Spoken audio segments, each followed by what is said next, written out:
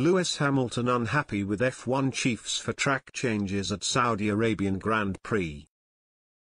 Lewis Hamilton can't understand why the FIA made some of the changes they have for this weekend's Saudi Arabian Grand Prix. Branded as the world's fastest street circuit, the 2021 Saudi Arabian Grand Prix proved to be a hit with many fans for its high-speed layout.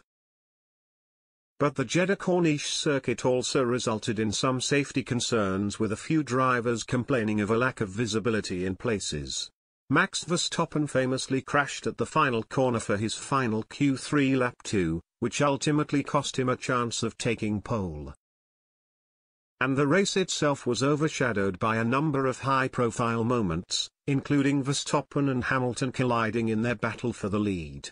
2 red flags were shown along with 4 virtual safety car periods, and race officials confirmed recently that changes would be made to several corners to help improve safety standards.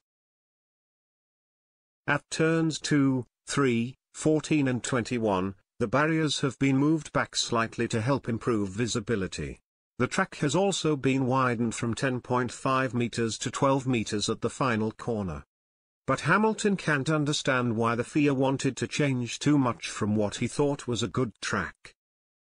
"I don't actually know all the changes. I know there was a change at the last corner," Hamilton said. "They didn't need to change the last corner because the last corner was great. I don't know why they would change that. We didn't need more visibility. I hope they haven't changed too much that takes away from what the track was." The Jeddah Corniche circuit is the second longest race in the 2021 calendar at 6.175 kilometers long, just 800 meters shorter than the length Spa track.